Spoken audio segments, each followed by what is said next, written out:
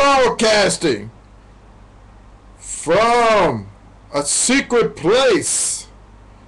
It's the LTL Editorial News.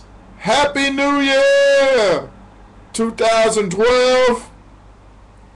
Yes, we may go back to some of the events that happened in 2011 to bring up to 2012.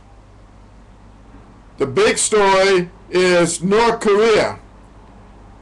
Since last year, before the end of the year,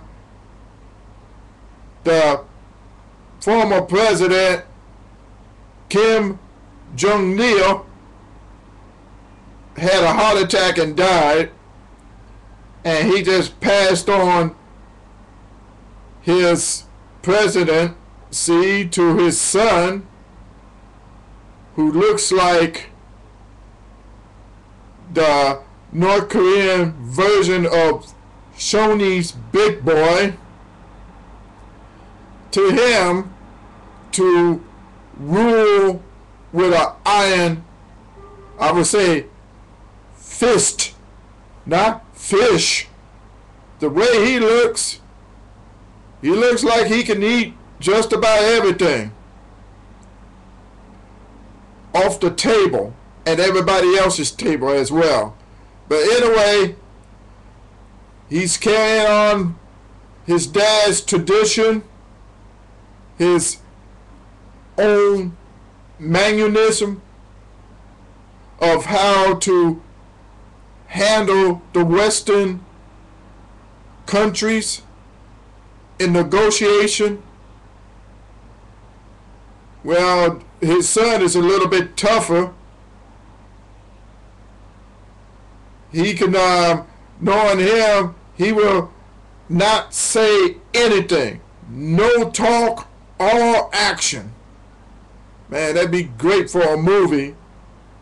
Seeing the giant size of him against Godzilla, and can name it Godzilla in North Korea, as Godzilla stops the nuclear missiles from attacking the world. So the key thing is the Western countries, including the U.S., is monitoring him and his administration is having to tell him, or I guess he's telling everybody in the world, because they're not telling him nothing. He just want to eat, but he's telling the rest of the country, hey, be on your toes. And for South Korea, well, you're not going to get no talk either for him.